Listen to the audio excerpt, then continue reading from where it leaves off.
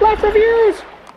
Alright, I'm going to be reviewing the movie The Dictator, directed by Larry Charles, who also directed Bruno and Borat, starring Sacha Baron Cohen, who was also in those movies. A lot of people were saying that it's very racist, but I didn't think it was that racist. I won't mention what it's about. It's a typical comedy movie with some drama.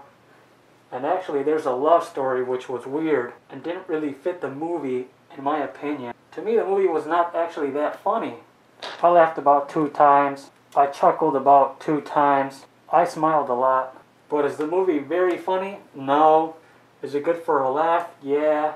There are some funny scenes in there when he's helping a woman give childbirth and he leaves his cell phone inside and he takes the call. That was pretty funny. But yeah, in terms of laugh out loud moments, maybe like 1 or 2. The rest just eh.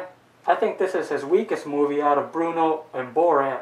And I'm a fan of those movies, but this one was not up to par with those. It was alright. This is like just a movie with little jokes thrown in here and there. A little bit of slapstick. The truth is, it's a forgettable movie. There isn't a single scene that stands out that you will remember. It's definitely not up there on par in terms of comedy movies like Dumb and Dumber, The Big Lebowski.